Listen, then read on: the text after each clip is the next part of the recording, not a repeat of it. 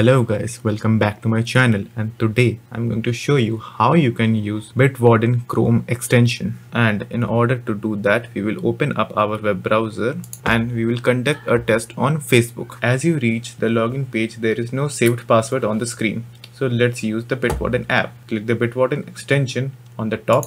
As you can see, we already have an ID and a password which we made on the desktop app in the previous video. From here we can just click the key icon to copy the password and paste it on the password section, and then we will go back again to the extension and click the human icon to copy the username, and then we will fill the username portion and paste, and now you can just simply log in. And there is also another way to do this which is much faster in my opinion. I will show you.